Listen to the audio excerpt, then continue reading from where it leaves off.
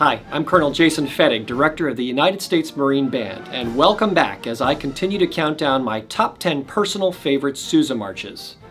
Number 8, the Gallant Seventh.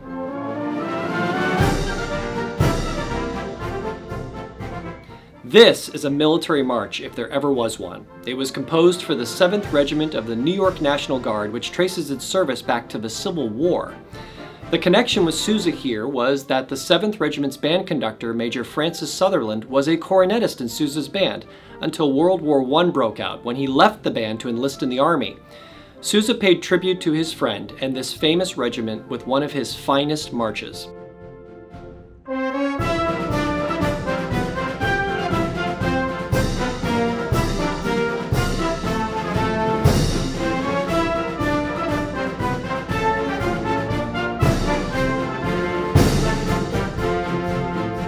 The premiere of this march took place at the famed New York Hippodrome in 1922 with both the 7th Regiment Band and the Sousa Band combined on stage.